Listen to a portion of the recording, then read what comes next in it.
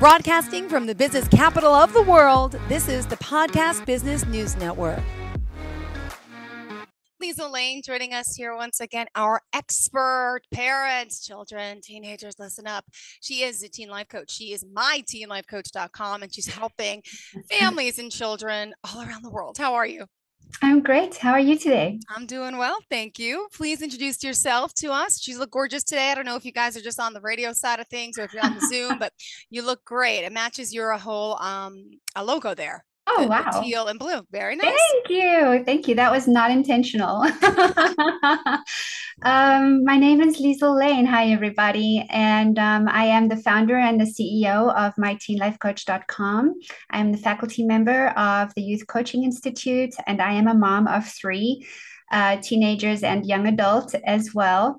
And what we do is we use evidence-based research to equip both teenagers and their parents to help the kids really become successful adults and get to their next stages in life and deal with some of the challenging things that, don't necessarily require therapy, but, needs to kind of work in order to get them to the next level. Fantastic. And at myteenlifecoach.com, where are you based out of specifically?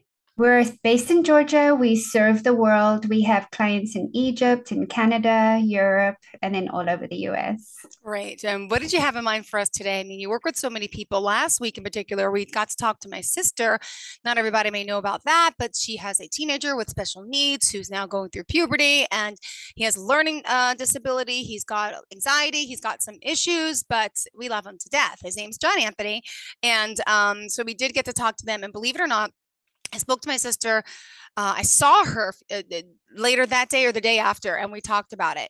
I don't think she's talked to John yet, but I want her to about talking to someone like yourself, whether it's you or not. Right. But my sister said you were just a sweetheart. You gave her a whole little bit of a different perspective to work on things. And I'm seeing my sister later, so I'm going to talk to her more about it, because if you can elaborate kind of what happened and what you picked up as well. Yeah. Well, what I realized is, parents, they come from a particular perspective, and they come from the parent perspective of, am I doing a good job? And it really is from their inside world outwards. And sometimes it just helps to put that aside and try to get into the shoes of whoever you have in your life that is an adolescent and understand what it looks like from their perspective. But also, there's so much research and information out there right now that parents don't always know where to go find that. So we help facilitate that so that, for example, I saw the light bulb go off with your sister when I said, even though he has these challenges in his mind, he's also evaluating himself. Who am I? Who do I want to be in the world? What is comfortable for me? How do I want to deal with and talk about this so that I can have control over my life? And they all have those thoughts, no matter where they are on the spectrum or what their challenges are. We're all in humanity, and we all have those basic needs.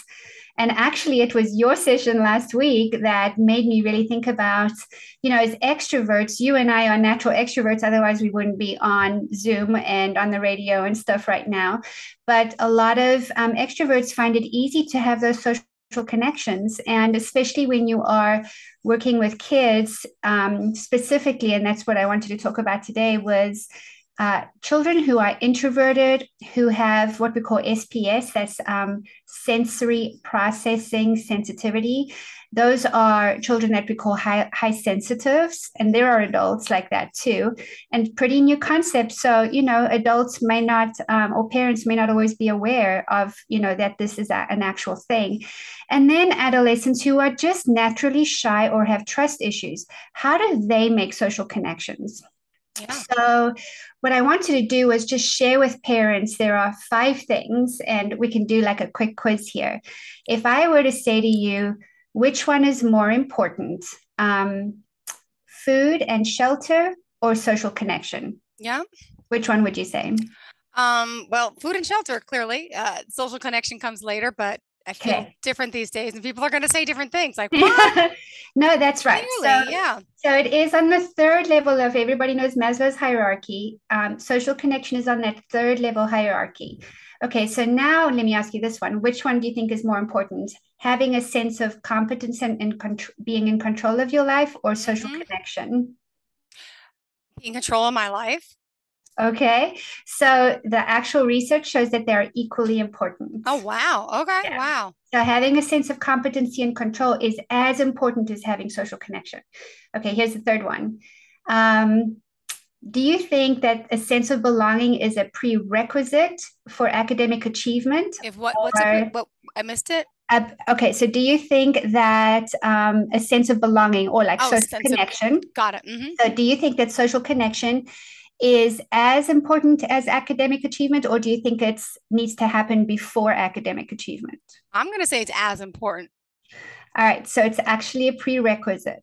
It, Ah, they say in the research that having social connection or engagement in social belongingness is as important as academic achievement. So those two go together. okay. All right, then here's the last one. Do you think that social connection is more or less important than sleep? Less important than sleep. Sleep is It's more important. it's as important. Whoa. Yeah, it's as important. And then the last thing that they have found is that it's a 50% insurance policy, 50% insurance policy against failing classes, being resilient, um, having good self-esteem, confidence, and depression. So if you have good social connection, you have a 50% more likelihood of doing better in those areas. So now you think about, okay, for those who do not have enough social connection, what is actually happening to their bodies? So research shows that their actual gray matter in their brains start to decline. So the gray matter in your brain is about brain activity, like actual just your brain working. And so your brain, the gray matter actually starts to decline for adolescents who are not socially connected enough. And also, besides, obviously an increased risk in eating disorders and suicidal ideation and depression and stuff like that, in adulthood, they have proven that it is on par with the mortality rate of smoking and obesity. Wow. So that just kind of gives us a sense of how critical it is for us to feel connected in some way, shape, or form. Now let's add on the layer of being an introvert. So introverts start out in the beginning of the day, their battery pack is nice and full and charged. As they go on through the day, and the more people they're connected with, their energy levels decline, decline, decline, decline, decline. So introverts already struggle with if there's too much social connection around me. So that's the one part. Then you've got Yeah. the highly sensitive kids. So let me just explain a little bit about that. So highly sensitive kids aren't, it's not a disorder, it's not a thing, it's just a personality trait. And if you imagine, like, for example, if I go out to a concert or a show or a theater thing, right? I'll be sitting in the audience and I will be like looking at the lights and the set and all of that stuff. And I'll just kind of feel the general feeling of the stuff around me. I can hear the people talking and all that stuff. So let's say I would be at a sensory level of like 5 out of 10. A highly sensitive person, they will feel the temperature of the air, who's whispering next to them, the actual vibes or the vibration of things around them. They will know much better, if there's too much stimulation going on or too little stimulation going on. They feel and they process awareness of their environment on a whole different level. So those individuals will pick up on things which could trigger other things. So now let's say you're a highly sensitive and you're introverted. It's going to make your battery pack go down even faster. Yeah. if you are a shy person, a shy teenager, so already feeling awkward, already naturally worried, already naturally tense in social settings, and they have this deeper awareness of their environment through sensitivity, that's going to have an additional impact on them. And then you've got kids who've had maybe trauma, so they've got trust issues. So whether they've had bullying experiences, social rejection experiences, any kind of familial or friendship traumas, add that on to being a sensitive person, that's going to add as well. So a lot of my clients, and why I wanted to talk about it today, is because I have a lot of parents calling me right now saying, I have a highly sensitive, introverted kid, and I am so worried about them not making friends at school. Yeah. And so now you've got parents, and we were talking about enabling, who are like forcing these kids to like be part of this and go to that and inviting people over and like creating these forcing these social situations, right? So I had a kid whose mom was called me, mom is an extrovert, kid is an introvert, and literally has no friends. Oh, Had one friend who then I guess something happened and that was yeah. no more. So mom is in tears and she is like, what am I going to do with my kid? Why is it that he can't make friends? Why is he just wanting to be by himself, etc.? And there are probably thousands upon thousands kids who are feeling exactly this, especially at the beginning of the school year, Yeah. like going to their new grades and things like that. So, I think about myself. I was probably the kid who was very shy and had trust issues. So I was still extroverted though, and I don't consider myself overly sensitive. Some people might disagree with me, Yeah.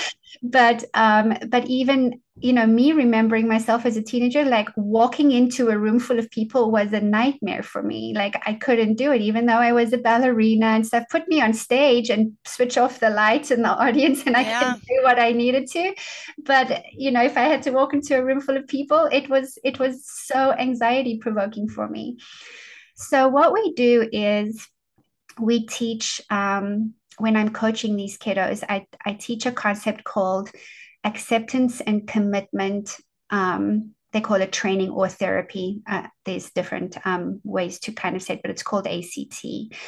And and so what we do there is we help the teenager move from inflexible thinking. So the example of that would be that they get stuck in their belief system. I'm an introvert. I can't do this. I don't like people. I don't want to do this. I don't know how to talk to strangers, so I'm not going to go. Yeah. Right. So those are those like they get stuck in that like loop, I guess. And we Mm-hmm. start to help them work through getting to a more flexible thinking state. And that is about, that you still have the ability to learn new things, that you can grow and adapt out of this loop of stuck thinkingness. And so I have a few tips that parents can write down today if they're listening to this. Um, and often, even with introverts, I'll tell you, Jill, like they don't want to be coached, right? Uh, Because what the heck? What are they going to do with me on a 45-minute call when they don't want to talk to anybody, right? yep. So often, like I did with your sister last week, is you talk through the parent, right? You can coach the parent and empower them to coach the children or the teenagers. So here are a couple of tips that I thought would be helpful for everybody today.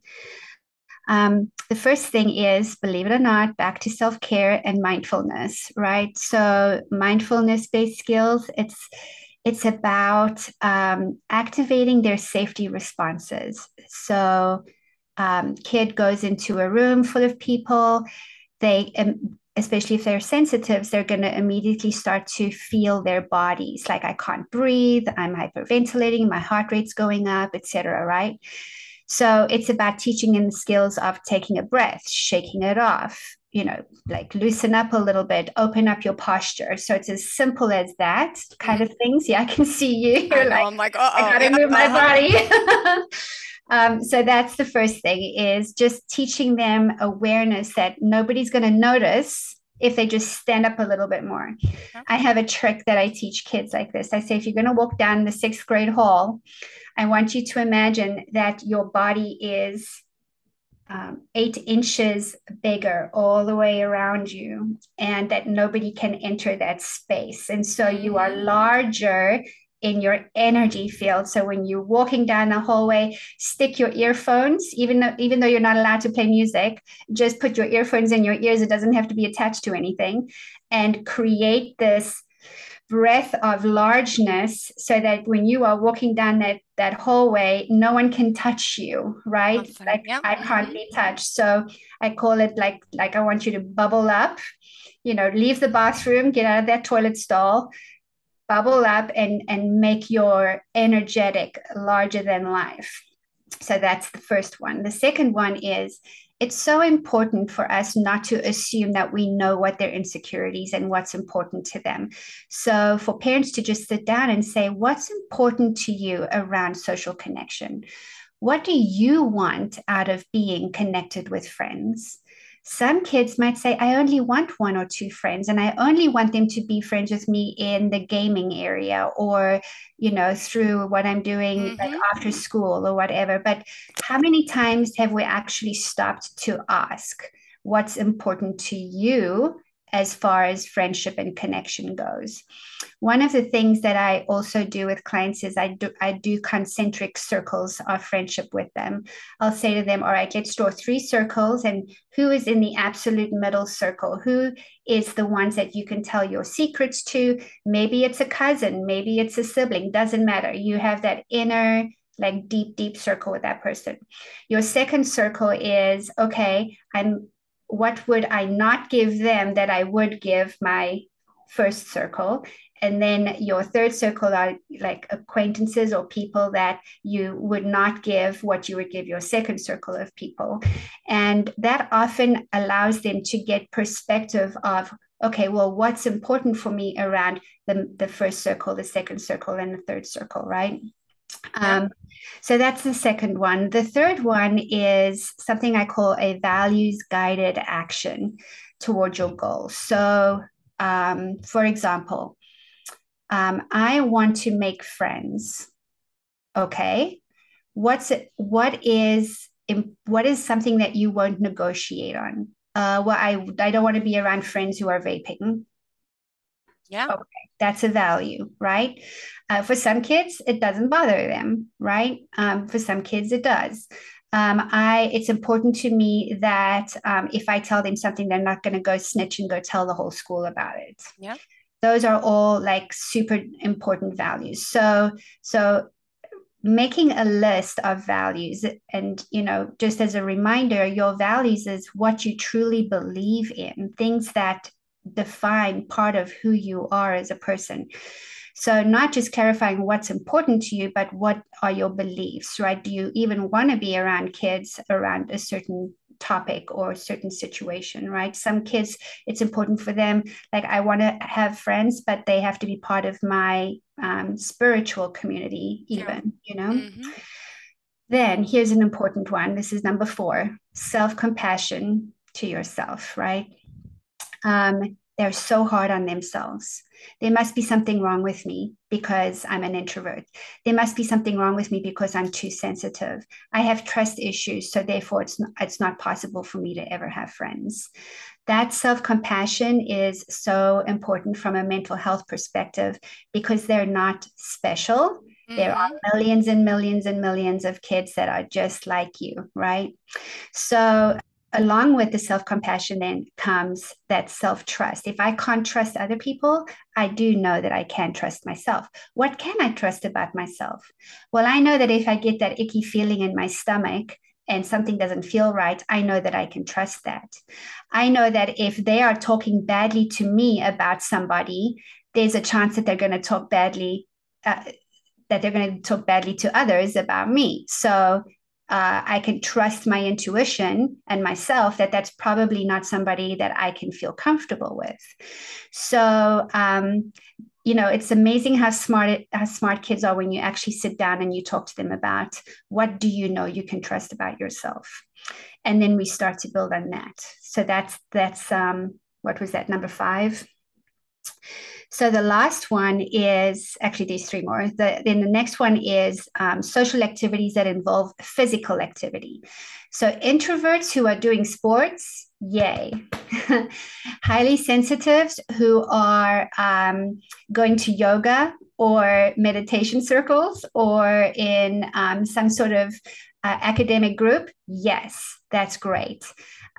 Kids who are shy or who have trust issues, who are able to be in a theater activity or something where there's something physical going on and they are learning as part of the curriculum to do some trust related stuff. Yes, absolutely. So engage physical with the social activity, kind of combine those two together. So that's one that parents can feel like they have good control over. And then that constant self-reflection, Jill. I talked about the self-trust and the self-compassion, but also like knowing that you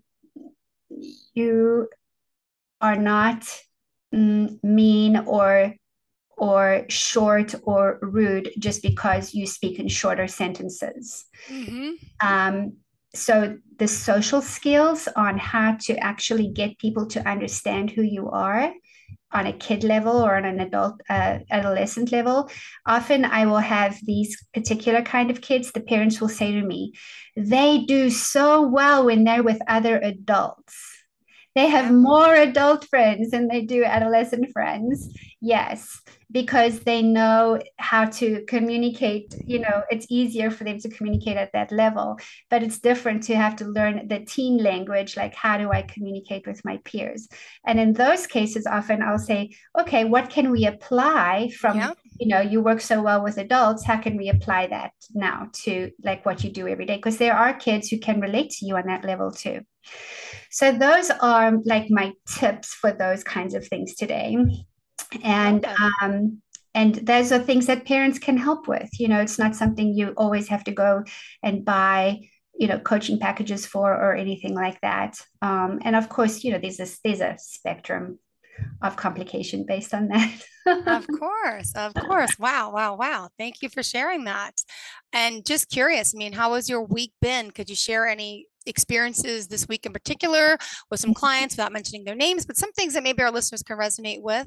Yeah, yeah. So the pattern between my high schoolers and my middle schoolers and college kids. So the middle schoolers have higher anxiety in general. I have experience with a client this week who had COVID and couldn't go to her first few days of school.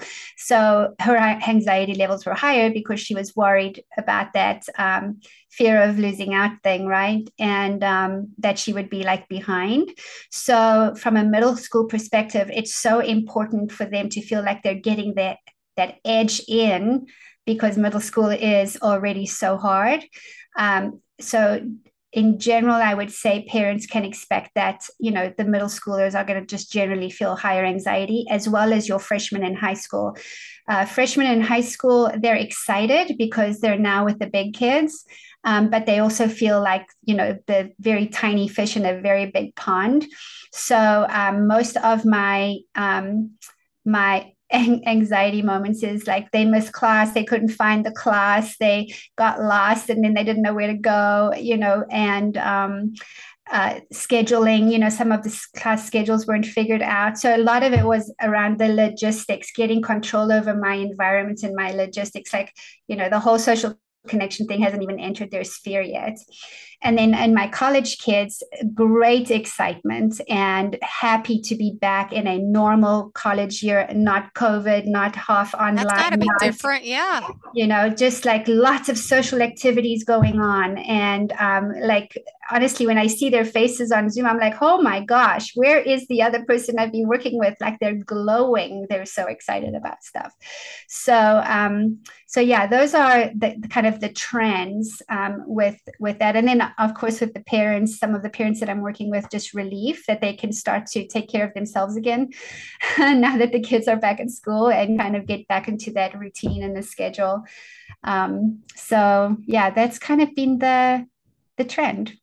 Oh, well, it's a great trend that things are getting back until we figure out what's happening now with the fall because they're I saying know. everything's going to be up again. But Yeah, we've got through a lot the past 2 years, and I'm hoping we could get through this, right?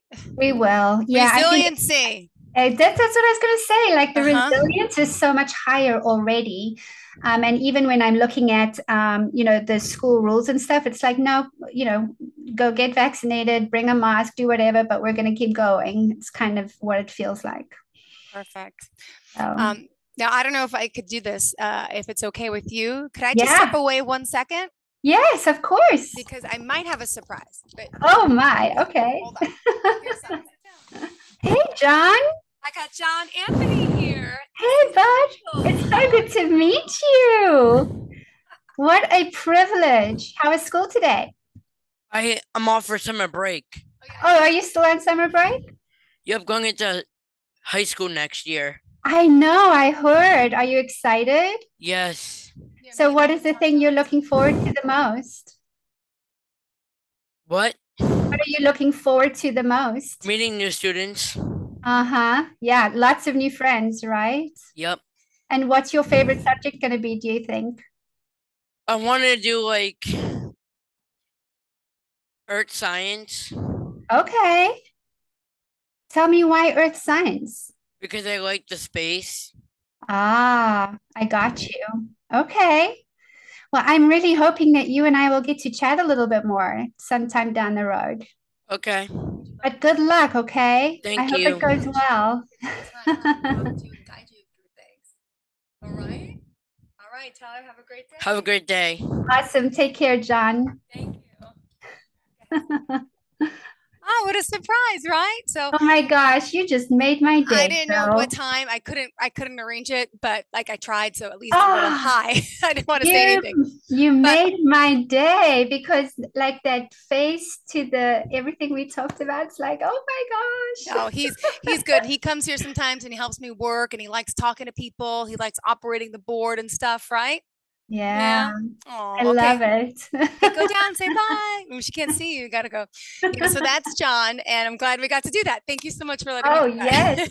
Thank you. That was such a highlight. Thank you. Good. Well, thank you. If you want to reach out to myteenlifecoach.com, Yes. and we'll talk soon. All right. Take care of you. Thank you so much. You too. Have a great day. Bye bye, Bye. hon. Are you looking for even more of the podcasts and hosts that you love? The Podcast Business News Network is proud to announce that you now have even more ways to listen live. Check out the MyTuner Radio, online radio box, and Simple Radio apps on iOS and Android, or find us online. Search for Business News Network on mytuner-radio.com, or search Podcast Business News Network on streama.com and onlineradiobox.com/US. Take your podcast on the go and don't miss a minute of the action.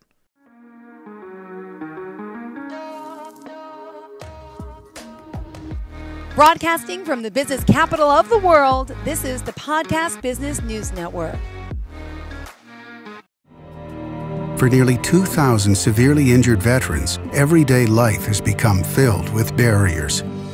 Day-to-day simple tasks can become pretty daunting. I have to carry my chair up 2 flights of steps or have somebody do it for me. What scares me the most is just the falling. When I'm struggling with my house, I think, to have that one great barrier just knocked down, it's crucial. Home for Our Troops is a wonderful nonprofit that builds a Mortgage-free, fully adaptive, handicap-accessible house. And there's no catch. It'll be our very first home that we've ever owned. This is a game changer. This is where your life begins again. We need you to join us in completing this important mission. Please visit hfotusa.org and help build homes and rebuild lives. Because of you, everything's going to be okay.